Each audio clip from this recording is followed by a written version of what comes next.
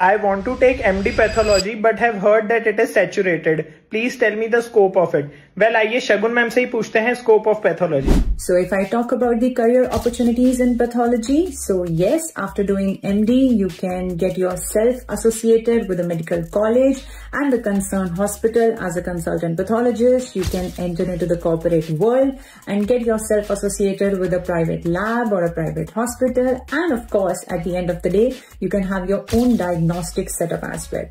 And yes, it's worth the try, worth the pain.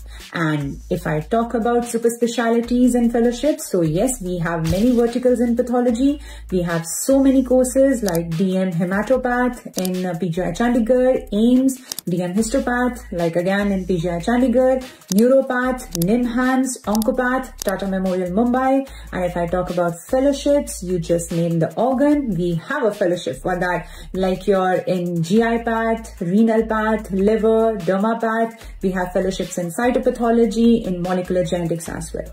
So yes, pathology has a lot to offer. It depends on you how to cater it and what you want from it.